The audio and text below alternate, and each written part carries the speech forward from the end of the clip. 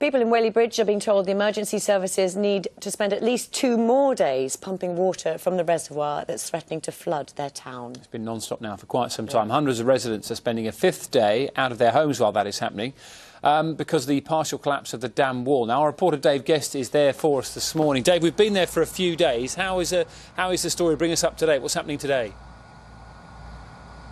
Good morning, Dan and Louise. Well, the story is that these pumps behind me have certainly been doing their job. They needed to get the water level in the reservoir down by 8 metres. The latest news we have is that it's down by 7.8 metres, so very nearly there. In fact, by lunchtime, the fire service are confident they will have reduced the level to where they wanted it to be.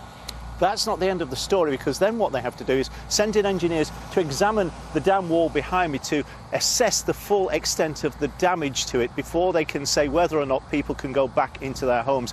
1,500 people have spent 5 nights away from their homes, and of course they're desperate to get back. There is a meeting planned for 5 o'clock tonight when they should get the latest news and maybe get some idea of when they'll be able to return to their homes. Now, as we've been reporting, about 20 people in Whaley Bridge have steadfastly refused police advice to leave, much to the annoyance of the police, and they've stayed there. But the majority of people have heeded their advice and left their homes. But certainly the catastrophe that we thought we were facing at the end of last week has receded as the water level has dropped in the reservoir. They were also helped by the fact that bad weather, which had been expected at the weekend, didn't materialise, and that made the job that much easier. Of course, once they've got the water level down, they then have to decide how they're going to repair this dam and make it safe in the long term. Back to you.